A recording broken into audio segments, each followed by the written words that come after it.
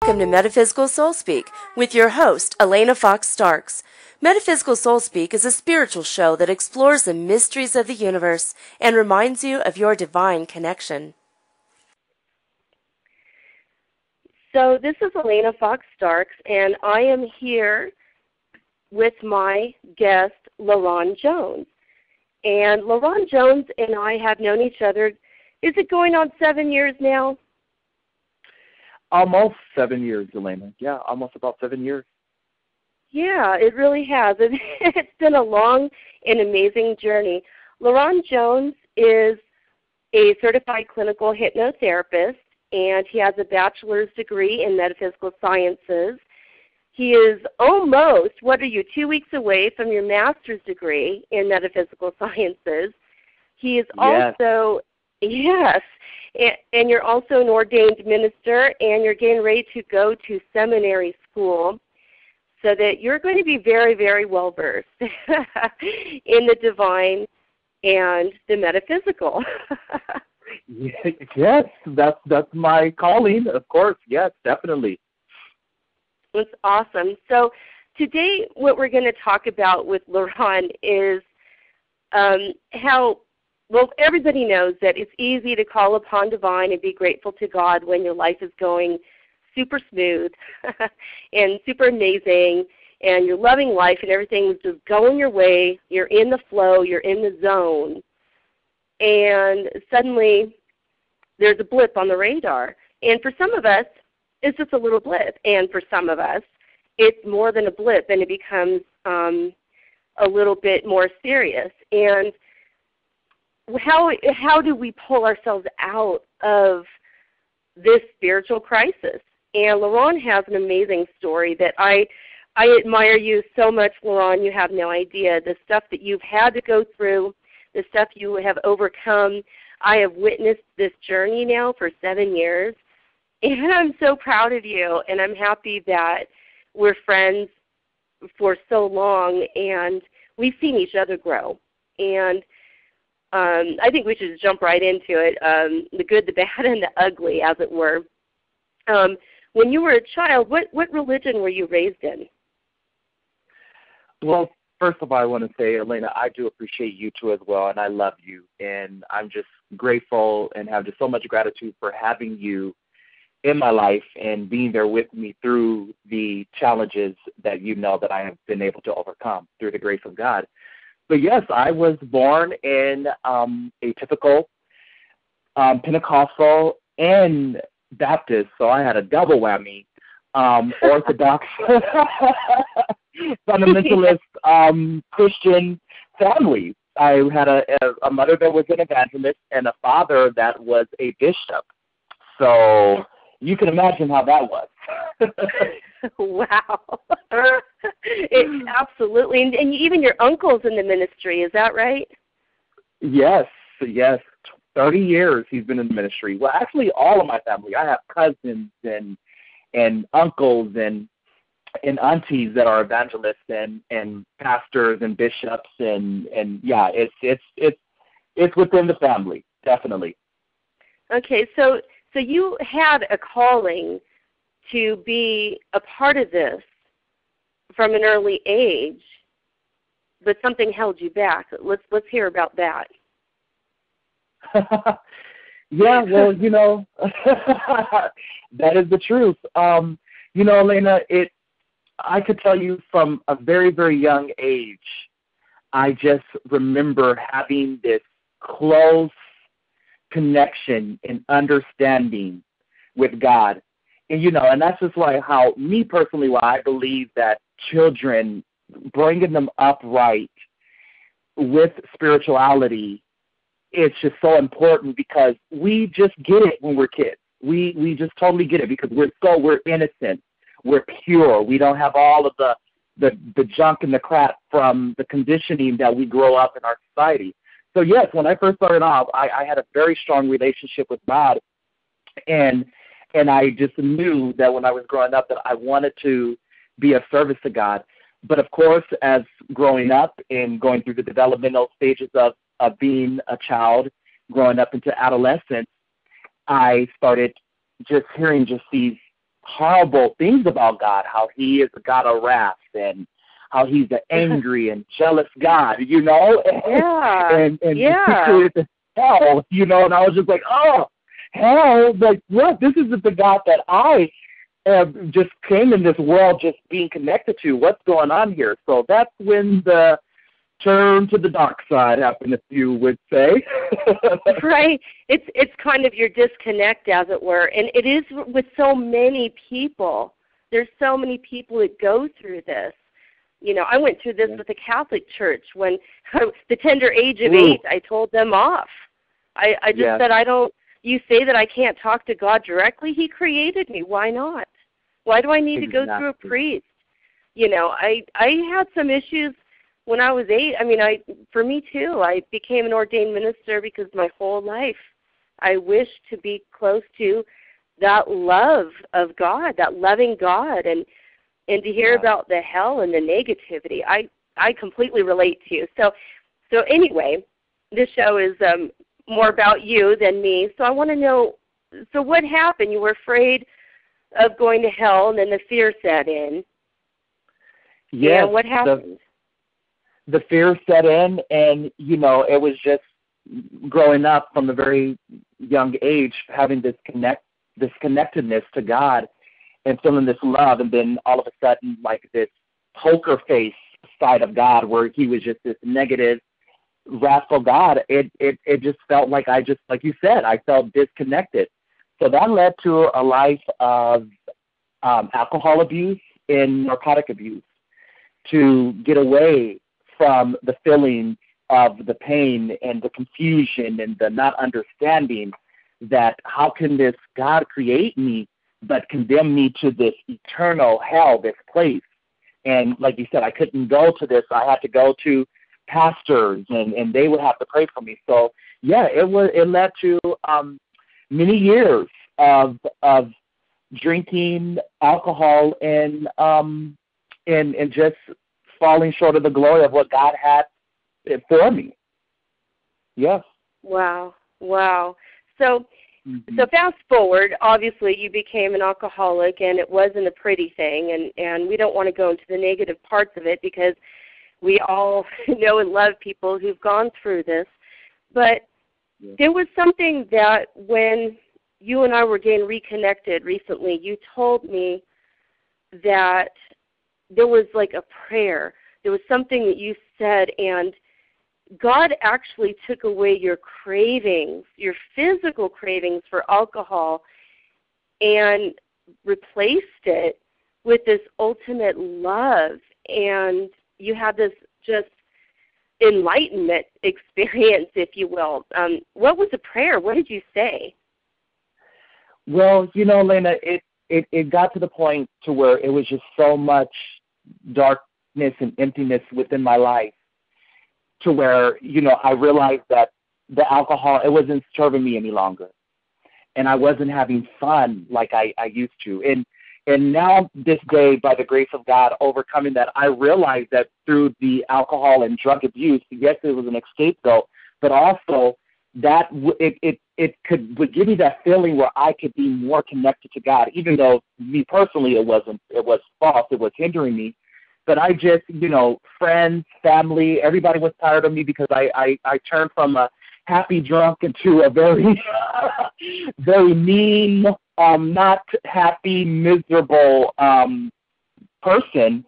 And a lot of my loved ones were not there. And I believe that there was even a time, Elena, where you didn't even talk to me. And you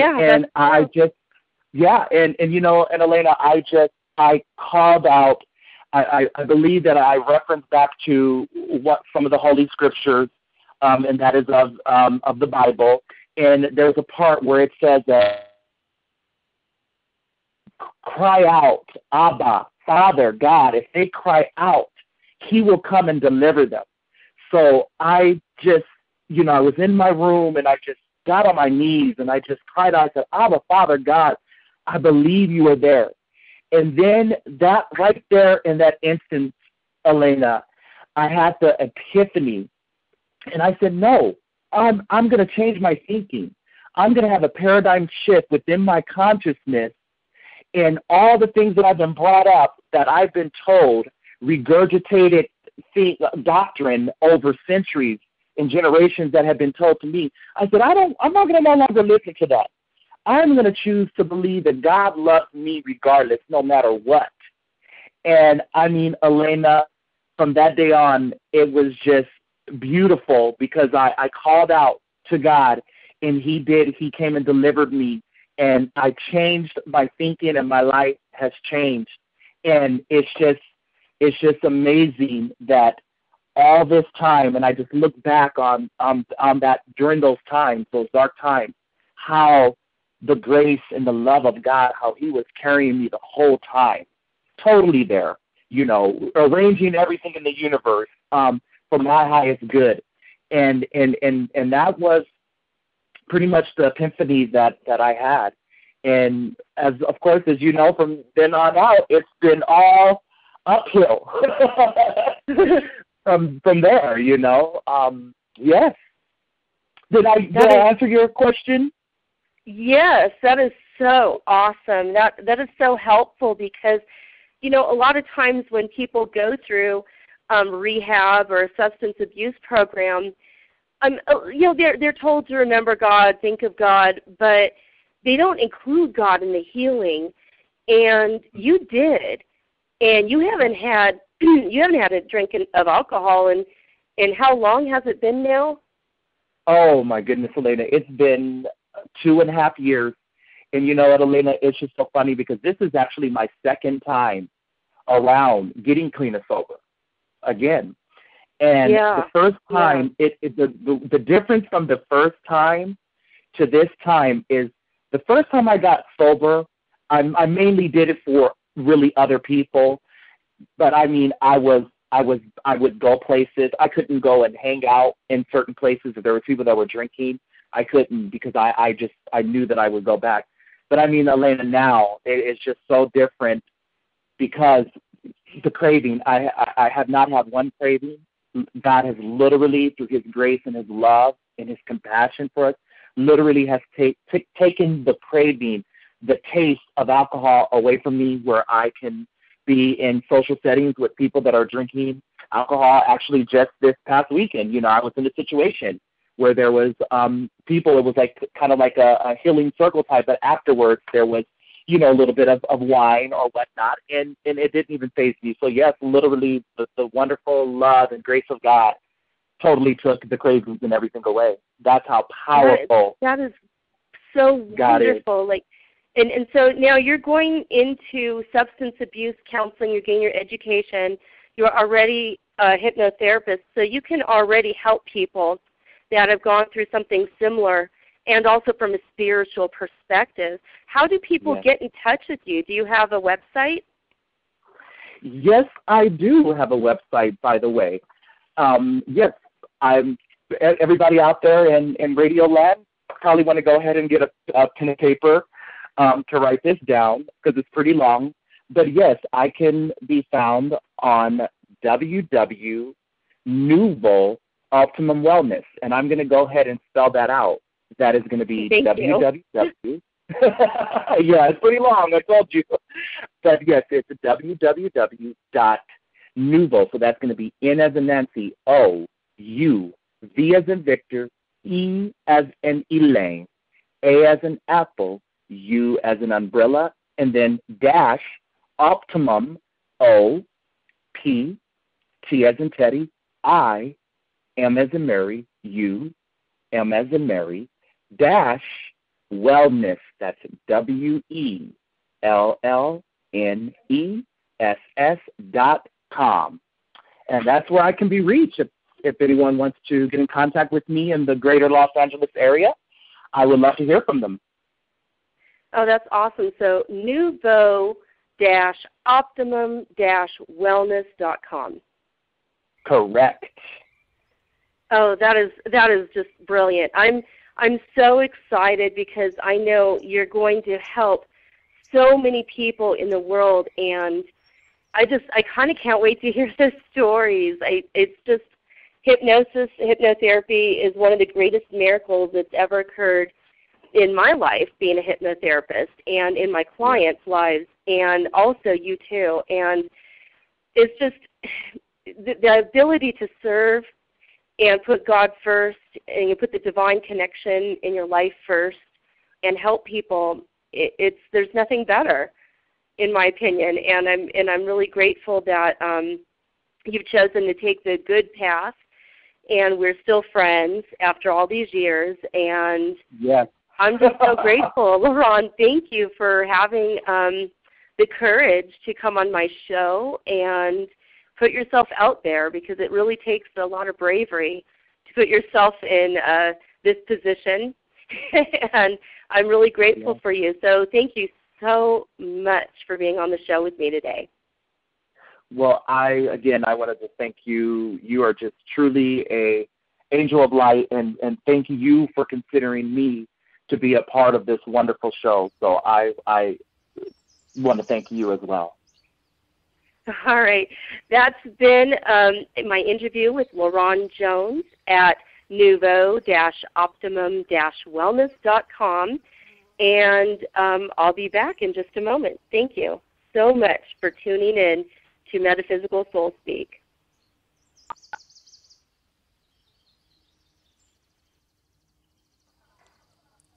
And now it's time for 5 minutes of therapy for your spiritual success.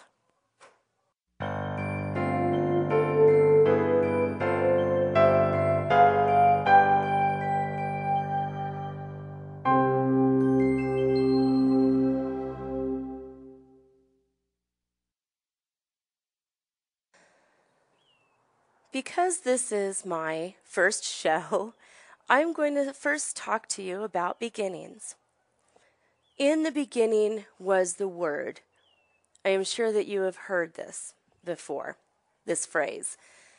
And the first word that has ever been spoken in this world was spoken by God, the divine, the universe, whatever your name is for your version of your higher power. The word was logos. Logos is logic, it's divine intelligence, and it is perfect. When you first come into this world and you are born without the ability to speak. And your parents speak to you, and they speak for you. And eventually, you utter your first word, and then you utter a bunch of words. And as you grow up, what happens is you tend to not only use your own words, but you take on the words of others, and you tell yourself stories. Some of the stories are amazing, are wonderful. I'm going to be a good writer. I'm going to be an actress someday. I'm going to go into my father's business. I'm going to be happy. I'm going to have the love of my life. Some of the words that you tell yourself aren't so wonderful, as a matter of fact.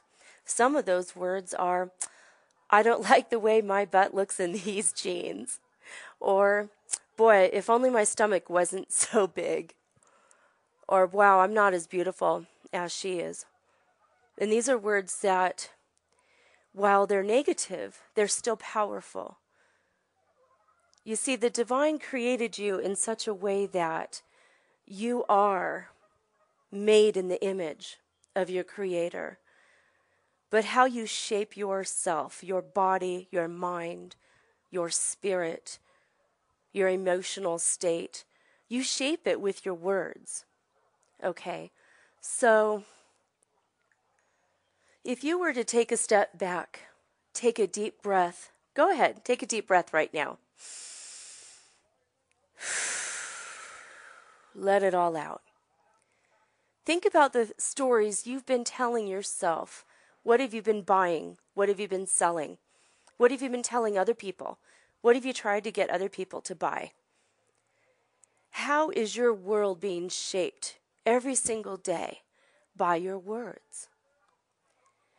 What I'd like for you to do, if you don't mind having some homework between now and next week when we have another episode of Metaphysical Soul Speak, what I'd like for you to do is write down some of those stories that are not any longer serving you. Because you are a special, beautiful child of the Creator, of the Divine. You are a child in this universe, and your job is to play and be happy and learn and grow. So we're going to grow you a little bit this week if you're willing to go on this journey with me.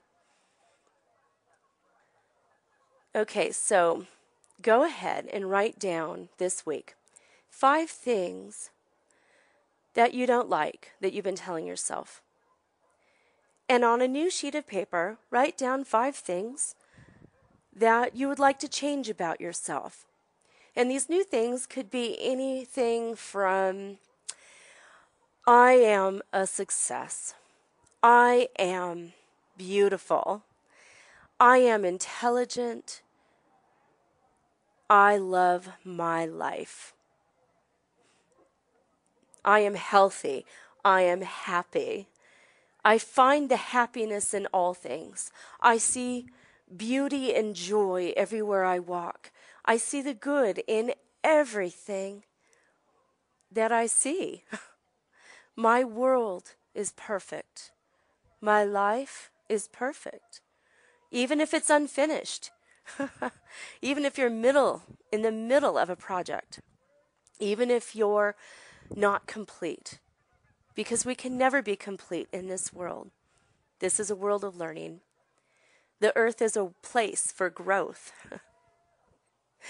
And it's a place for ultimate happiness. So this is what I wish for you, my new friend. That always you will have the joy and happiness that you seek. And that is it. That is your 5 minutes of spiritual therapy for your spiritual success. Thank you. Have a wonderful week. Metaphysical Soul Speak is brought to you by ilovehypnosis.com, where you can change your life in just a month using the power of hypnotherapy. You have been listening to the very first episode of Metaphysical Soul Speak, and I wanted to thank you for starting this journey with me. I hope to have you as a listener for a very long time. We will be hopefully doing this for many, many years to come.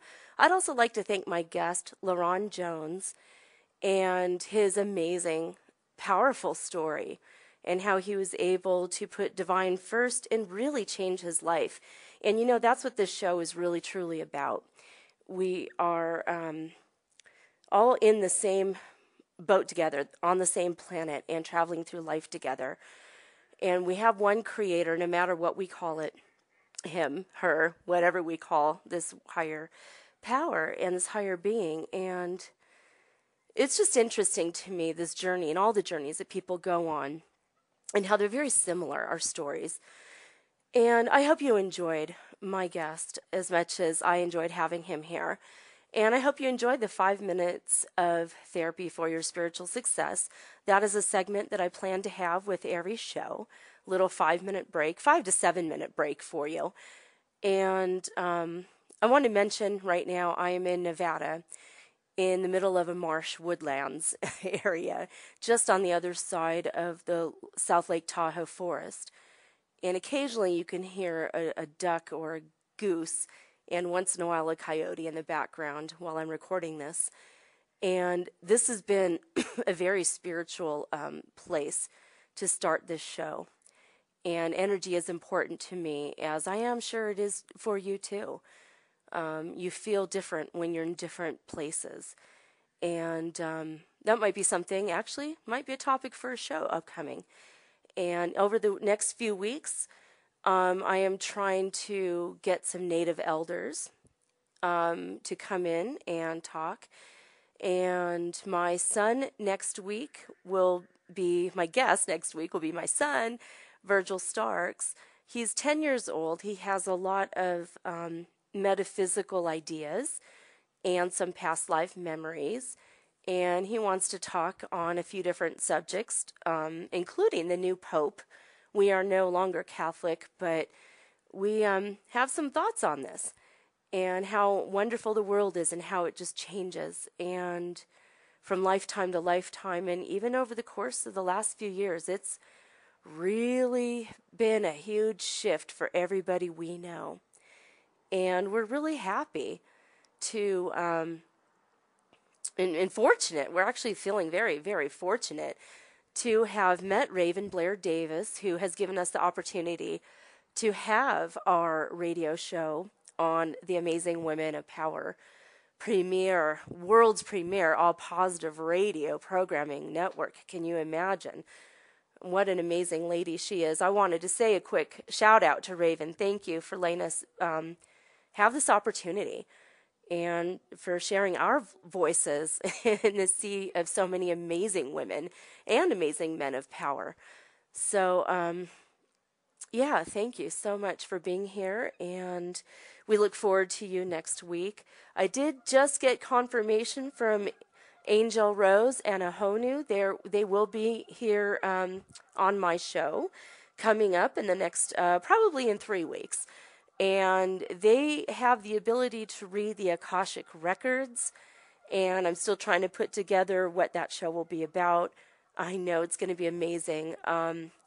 I've never heard a show like theirs. They have their own radio show. It's amazing. They will be a guest on Metaphysical Soul Speak, and it's going to be a treat for you. And if you have any ideas or suggestions or comments you'd like to make, suggestions for improvement, this is my first show. The geese have a lot to say. I hope you can hear them. Please go to my website at soulspeakradio.com and put your name and comment in that first page there and let me know what you think. And give me suggestions for show ideas. What do you want to hear about? What do you want to know? Because even though this is my show, this is really your show, and I'm here for you. I am doing this for you because I have to. I have a big heart, and I'm here to help as many people as I can on this planet while I'm here. So while you have me here, let me know what you want, and I will try to accommodate you to the best of my ability. Thank you so much for listening to Metaphysical Soul Speak, and we will see you next week. Thank you.